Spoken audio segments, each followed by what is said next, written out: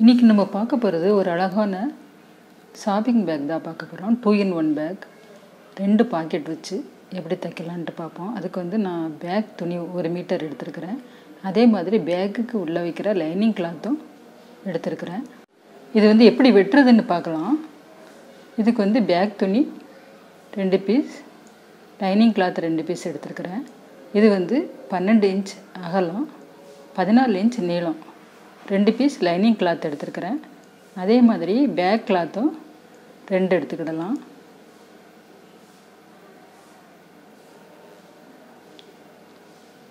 அதுக்கப்புறம் பாக்கெட் வைக்கிறதுக்கு அதே மாதிரி 12 இன்ச் நீளம், 10 இன்ச் அகலம், 2 piece back cloth, 2 piece lining cloth 2 piece எடுத்துக்கிடலாம். அதுக்கடுத்து சைடு துண்டு ஜாயின் பண்ணுறதுக்கு 5 இன்ச் அகலம், 40 இன்ச் நீளம் 1 பீஸ் எடுத்துக்கிடலாம்.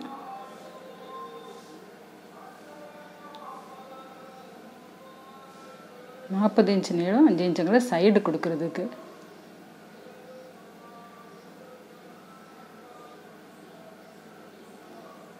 அதுக்கப்புறம் 4 இன்ச் அகலம், 40 இன்ச் நீளம் 2 பீஸ் எடுத்துக்கிடலாம். இது வந்து கைப்பிடிக்கு.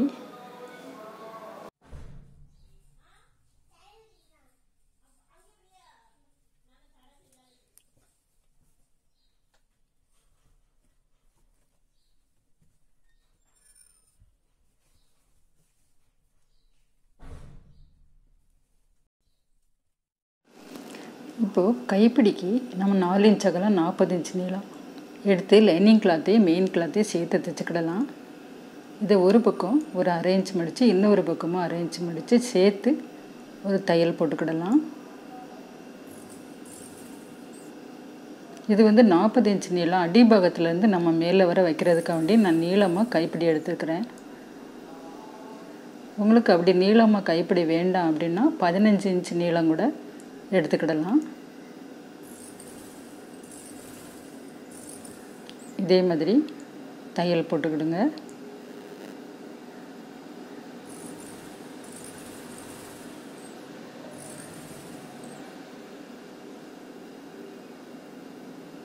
இப்போ பாருங்கள், 2 கைப்பிடி நான் தைச்சாச்சு. இன்னொரு பக்கமும் தையல் போட்டாச்சு.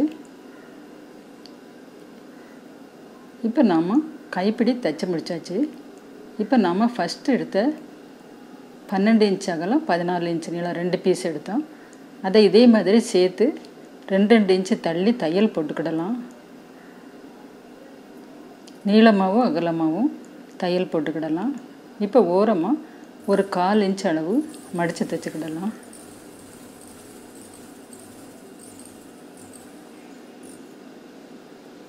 இன்னொரு பக்கமும் இதே மாதிரி மடித்து 1 இன்ச் அகலம் மடித்து ஒரு தையல் போட்டுக்கிடுங்க.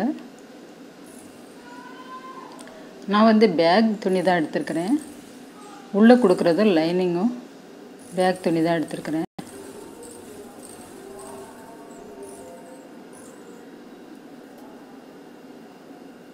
இப்போ ஒரு பக்கம் தைச்சாச்சு. இன்னொரு பாகத்தையும் அதே மாதிரி தைச்சிக்கிடுங்க. இப்போ 2 பாகமும் தைச்சாச்சு. இதுதான் பேக்கோட வெளியே வர்ற பாட்டு. இப்போ நம்ம கைப்பிடி எப்படி வைக்கலான்ட்டு பார்ப்போம். இதே மாதிரி 2ஆக மடிச்சுக்கிடுங்க. மடித்து ஒரு மார்க் பண்ணிக்கிடலாம். அதுக்கப்புறம் அதையும் 2ஆக மடித்து மார்க் பண்ணிக்கிடுங்க.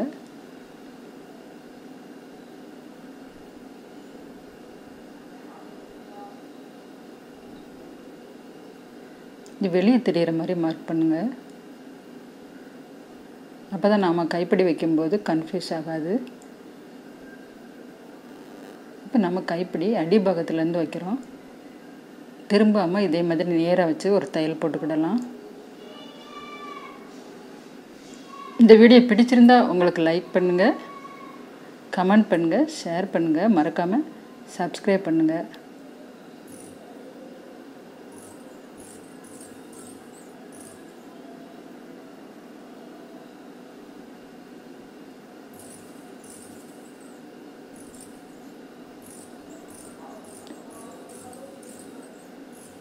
இதே மாதிரி ஒரு 2 தையல் போட்டுக்கிடுங்க. அப்போ தான் கைப்பிடி வெளியே வராமல் இருக்கும். அதுக்கப்புறம் இதே மாதிரி வச்சு நேராக வச்சு ஒரு தையல் போடலாம். 2 பக்கமும் ஒரு தையல் போடுங்க ஓரமாக. நகராமல் இருக்கிறதுக்கு இந்த கைப்பிடியை வச்சு பின் பண்ணிக்கிடலாம். பின் பண்ணிக்கிட்டு தைங்க பிகினர்ஸ் வந்து.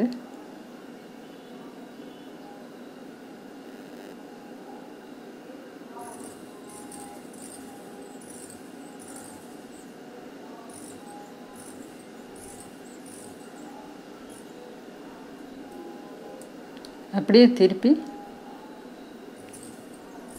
இதே மாதிரி தைச்சி கீழ் பக்கம் கொண்டு வாங்க.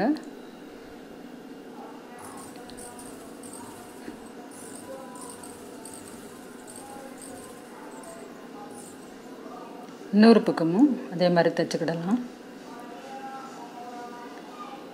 இது மேலேருந்து கீழே எத்தனை இன்ச் இருக்குன்னு பார்க்கலாம். இப்போ வந்து 3 இன்ச் இருக்குது. அதே மாதிரி இந்த பக்கமும் வச்சு மார்க் பண்ணிக்கிடலாம்.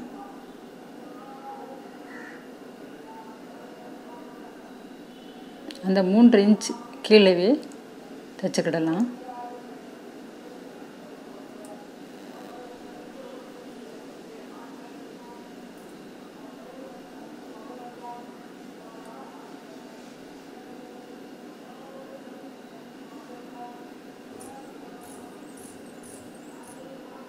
கொஞ்சம் ரஃப் அடித்து தைச்சிக்கிடலாம்.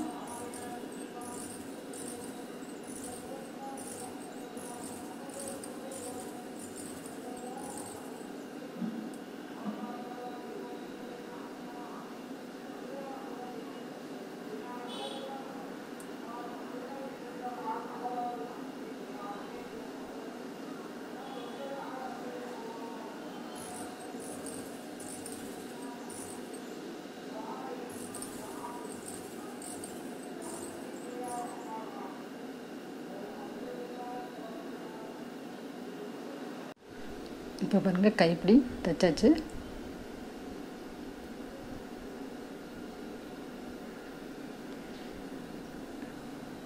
இன்னொரு பாகமும் நாம் தைச்சாச்சு.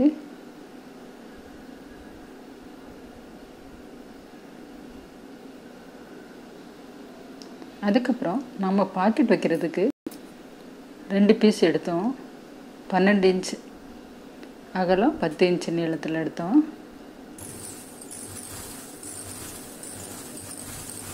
அதை வந்து இதே மாதிரி மடித்து 1 இன்ச் அளவு மடிச்சுக்கிடலாம். இது உள்ளே வைக்கிறதுக்கு பாக்கெட்டு.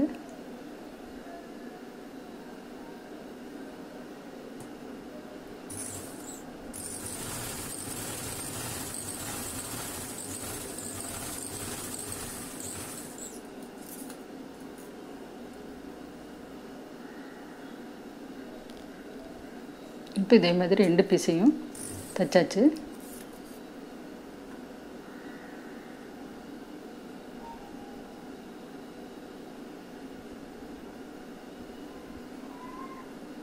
அதுக்கப்புறம் இந்த பாக்கெட்டை எப்படி வச்சு ஜாயின் பண்ணலான்னு பார்ப்போம். இப்போ நம்ம ஃபஸ்ட்டு தைச்ச மெயின் பீஸ் எடுத்துக்கிடுங்க. அதோட நம்ம தைச்சி வச்ச பாக்கெட்டை இதே மாதிரி வச்சுக்கிடலாம்.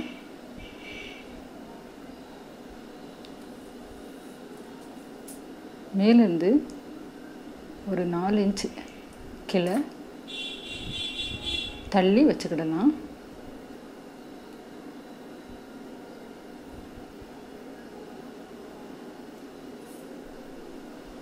தைச்சி 3 பக்கமும் ஒரு தையல் போட்டுக்கிடுங்க.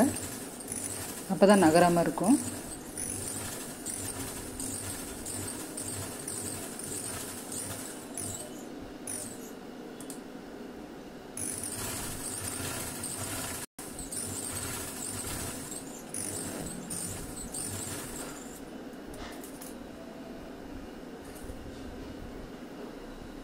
நாமளே தைக்கும்போது நம்ம கற்பனைக்கு தகுந்தவாறு நாம் தைச்சிக்கிடலாம்.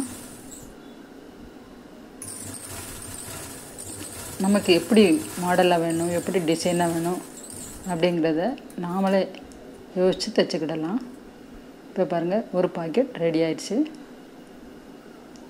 அதே மாதிரி இன்னொரு பாக்கெட்டையும் அட்டாச் பண்ணியாச்சு.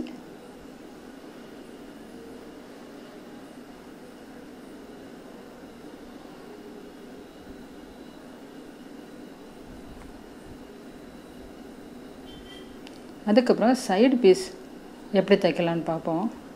5 இன்ச் அகலம் 40 இன்ச் நீளம் எடுத்துருக்கிறேன். அது ஓரமாக ஒரு தையல். இதே மாதிரி ஒரு 5 இன்ச் அகலம் 40 இன்ச் நீளம் நாம் எடுத்தோம். அதை ஓரமாக 1/4 இன்ச் அகலம் மடித்து தைச்சிக்கிடலாம். மடித்து தைச்சி நாம் தைச்சி வச்சுருக்கிற மெயின் பீஸில் ஜாயின் பண்ணலாம்.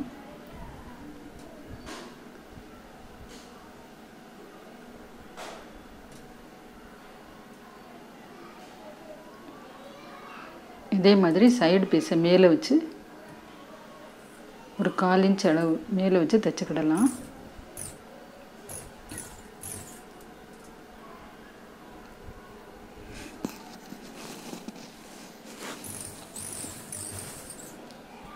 சுற்றி ஒரு தையல் போடுங்க. இது கரெக்டாக வச்சுக்கிடணும்.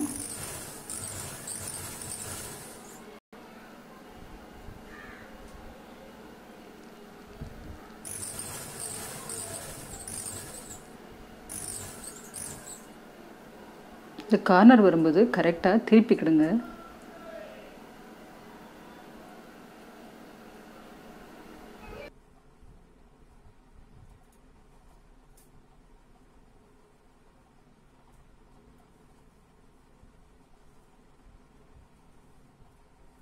கார்னர் திருப்பும்போது மட்டும் நிதானமாக நாம் திருப்பிக்கிடணும்.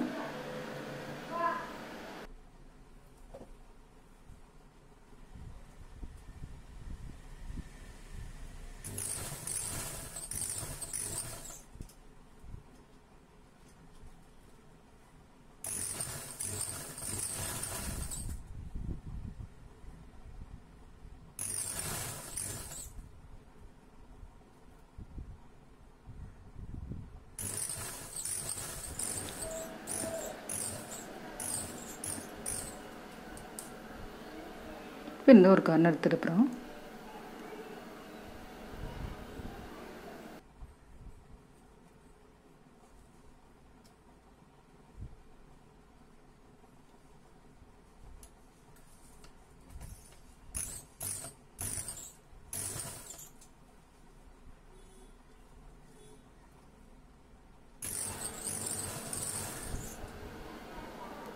இப்போ இதே மாதிரியே ஓரமாக வச்சு தைங்க.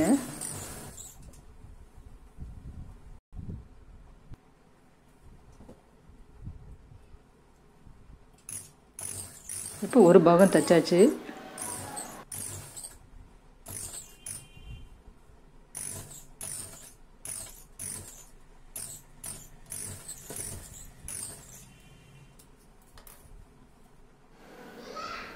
இப்போ இன்னொரு பாகம் எப்படி தைக்கலான்ட்டு பார்க்கலாம்.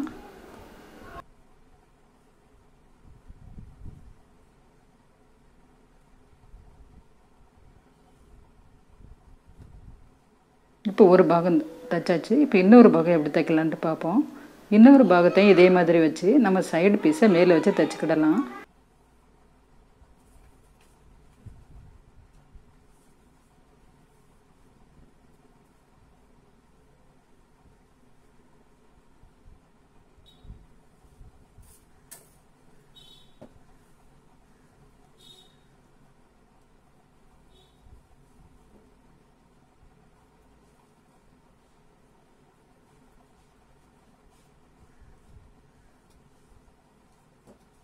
இதே மாதிரி சைடு பீஸை மேலே வச்சு தைக்கலாம்.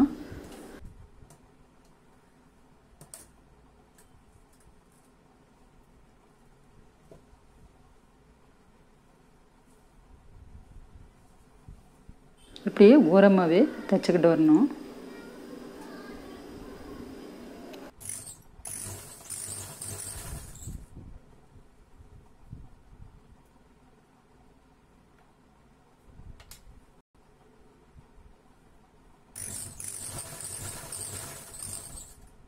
இதுலேயும் கார்னர் திருப்பும்போது நிறுத்தி கார்னர் திருப்பிக்கிடுங்க.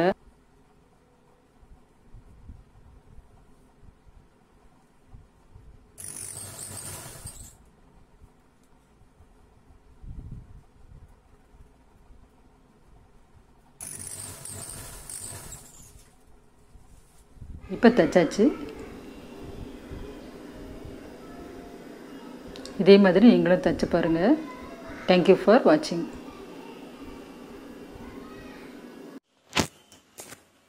இப்போ பாருங்கள், இதே மாதிரி ஒரே மாதிரி கைப்பிடி வச்சாச்சு. உள்ளே 2 பாக்கெட் இதே மாதிரி வச்சுக்கிடுங்க. நம்ம ஷாப்பிங் போகும்போது தனித்தனியாக பொருட்கள் வைக்கிறதுக்கு ரொம்ப ஈஸியாக இருக்கும். இதே மாதிரி உள்ள 2 பாக்கெட் இருக்குது. ரொம்ப நீட்டாகவும் இருக்கும்.